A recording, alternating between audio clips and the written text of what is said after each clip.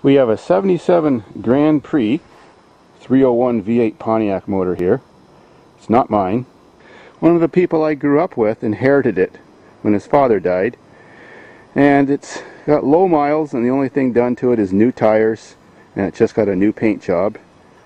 And since it's December 31st, New Year's Eve, and it's -8 Celsius out and it's cold and snowing, I have no idea how it starts in the cold. It just happened to be dropped off here yesterday, and it was running fine then. So let's see. Definitely it's an old carbureted bitch.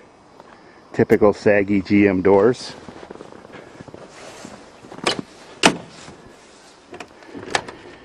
Yeah, interior's a bit crappy.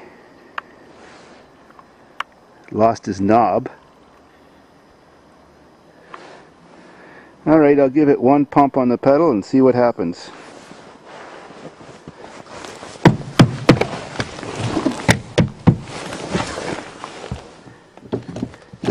Alright, then I'll hold it down just a tiny bit. Come on. That's it, I never even pumped the gas.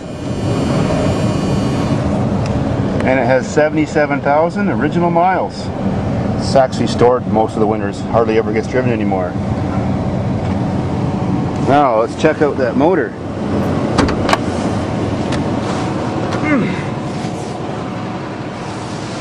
The only thing I got left to do to it is change the thermostat.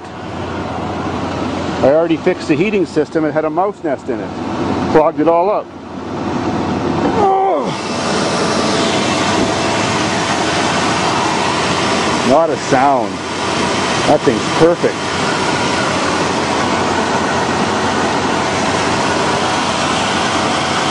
Yeah, I took the fan out, and there was a big mouse nest there in the squirrel cage, and that was the problem.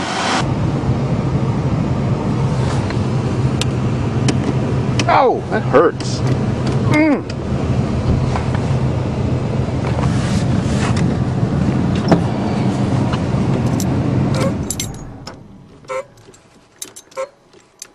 Come on, buzzer. Oh, remember those sick, old-sounding 70s buzzers? This is a classic. And that'll make anybody take the keys out.